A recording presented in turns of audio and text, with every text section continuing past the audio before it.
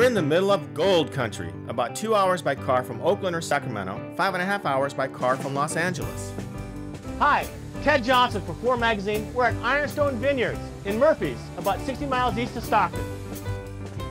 Mining is still active in the region. This large gold leaf was extracted in 1992, about 9 miles from where it sits today in Ironstone Vineyards Museum.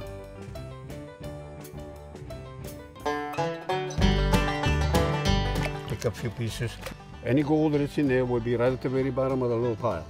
Okay? Then you tilt it to you. And as you roll it around, the light material comes over here, any gold will be at the bottom of the black sand.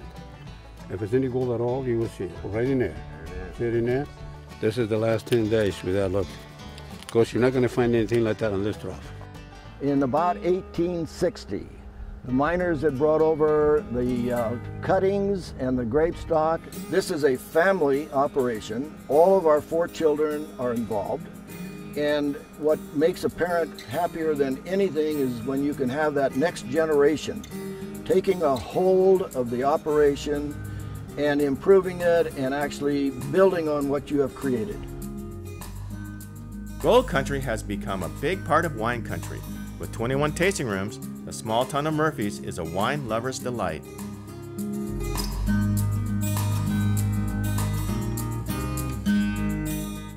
Greenhorn Creek and Saddle Creek Golf Resorts both offer stay-and-play packages that are ideal for exploring this compelling part of California's golden heritage.